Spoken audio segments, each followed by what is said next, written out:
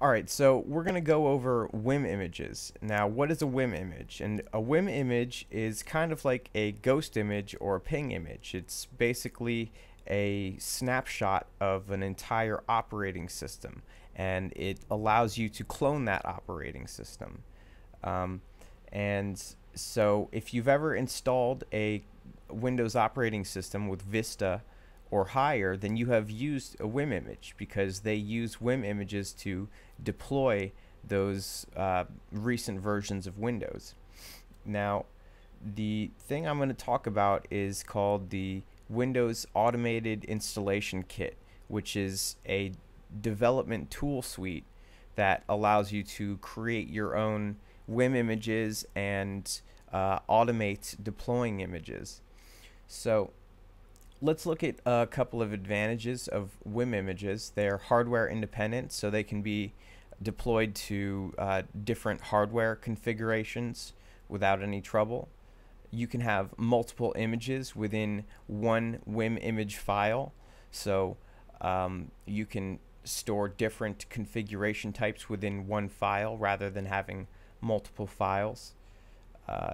They feature image compression and single instance storaging. So if you have multiple WIM images within one WIM file, and those images share the same file, it doesn't duplicate that data. It simply creates a reference to that one file.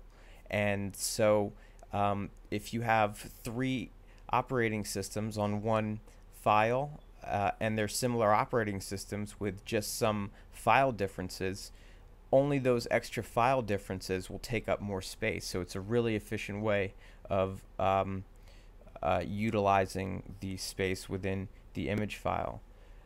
You can service images offline, so you can take a WIM file and you can mount it to a folder logically on your desktop, and then you can add files to it or remove files and do many other things with it. You can deploy to any size hard drive. Basically, the way it works is you use a different program, and Microsoft provides one called DiskPart, to format the hard drive before you do the WIM deployment or the WIM imaging process. So the WIM imaging process is basically a file copy. So first you run this program to wipe the hard drive completely, format it to its full size or partitions or whatever you want it to do, and then if there's enough space to copy all the files from the WIM image, it'll work. So you don't have to worry about, I know with Ghost there's issues with, is this the right hard drive size, because sometimes they don't expand and you have to do different things. You don't have to worry about that with this. There's a API provided DLL file that you can use to manipulate WIM files programmatically, and it is a non-destructive deployment. Like I said before, it's essentially a file copy, really. So it doesn't delete anything on the hard drive, it just copies its data to the drive.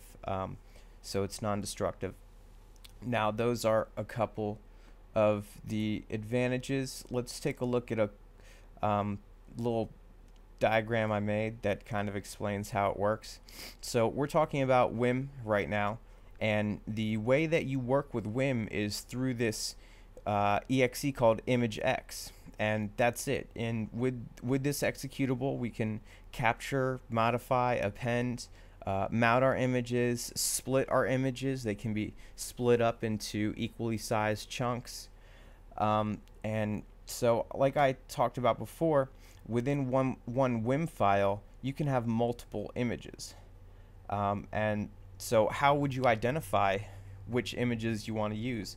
Well, you can designate an index name for identification if you want to create your own unique name identifier, but also there's an index number which gets incremented every time you add an image or every time you append an image to an existing image. So this number would increase, and when you're telling ImageX to apply an image somewhere, you would just tell it either the index number or the index name. And this is just kind of a visual representation of how the single instance storage works.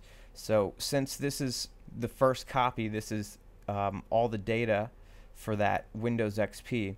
But let's say we also added a XP Pro Service Pack 1 to this. Let's say it was Windows Home.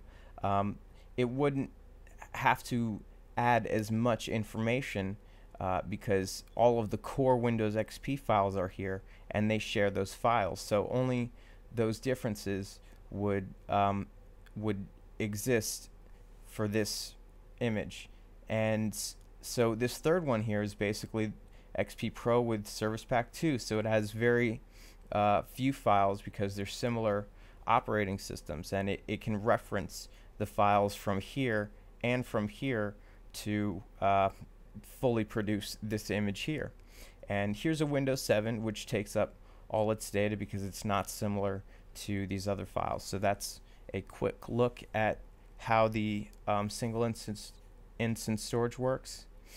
And that's it. So that's a quick introduction on why WIM images are really cool, but also why they're really awesome. And in the next video we'll get to the command line and we'll look at how to create WIM images and how to mount them and how to mess with files on them. So thanks for watching.